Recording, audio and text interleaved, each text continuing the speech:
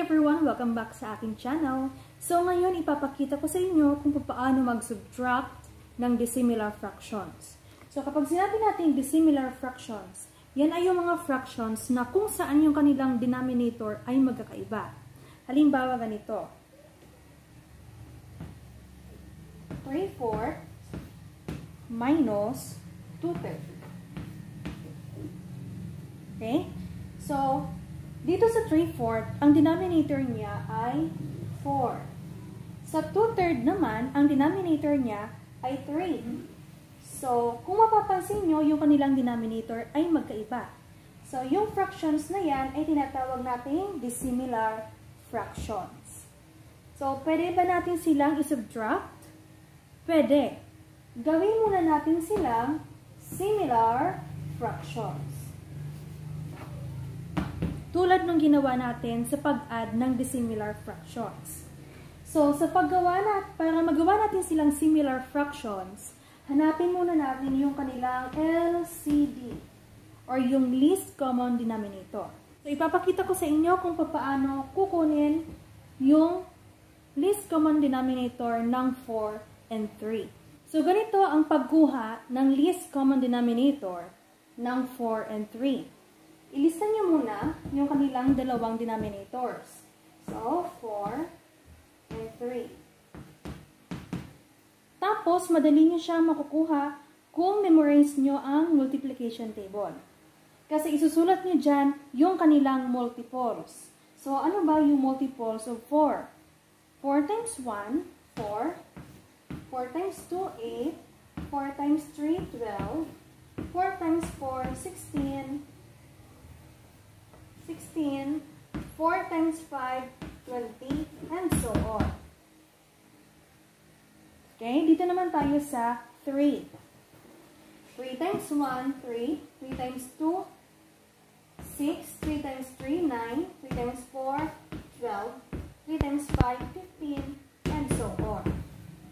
Okay, so kapag nasulat na natin yung kanilang multiples, hahanapin natin yung LCM or tinatawag nating least common multiple. So, hanapin natin yung magkakapareha dito. Meron bang 4 dito? Wala. Meron bang 8 dito? Wala. Meron bang 12 dito? Meron. So, kung alin dyan yung pinakamaliit na number na meron silang dalawa, yan ang tinatawag nating LCD. So, ang least common denominator natin dyan ay 12. Okay? Pag nakuha nyo na yung LCD, ito na ang susunod nyong gawin. Ilista nyo lang yung 3/4 minus 2/3 equals yan. Itong LCD, isusulat nyo na to dito sa bago natin gagawing fraction. So, 12, 12. Pagkatapos nyan, i-divide nyo itong dalawang denominators. 12 divided by 3 is equal to 4. Yung answer dito, i-multiply nyo sa numerator dito sa dating fraction. Okay, so 12 divided by 3 is equal to 4 times 2 equals 8. Sunod naman dito, 12 divided by 4 is equal to 3 times 3 is equal to 9. Okay? So, pag nakuha nyo na yan, kopyahin nyo lang yung denominator dito sa baba. 12. Tapos sa kanila is subtract. So, 9 minus 8 is equal to 1. So, ang answer natin ay 1/12. Ayan. Nakuha nyo ba? So, the same lang yung process nila sa pag-add ng dissimilar fractions. Ang magkaiba lang ay doon, ipa-plus nyo, dito, isusubtract nyo. Okay, another example tayo. 5, 6 minus 1/2. So, tingnan nyo mabuti yung kanilang denominator. 6 and 2. Kapag magkaiba sila, hahanapin natin yung LCD. So, sulat nyo yung kanilang denominator, 6 and 2. Tapos sa kanyo ilista yung kanilang multiples. 6 times 1, 6. 6 times 2, 12. 6 times 3, 18. 6 times 4, 24. 6 times 5, 30. And so on. Okay, dito naman tayo sa 2. 2 times 1, 2. 2 times 2, 4. 2 times 3, 6. 2 times 4, 8. 2 times 5, 10. And so on.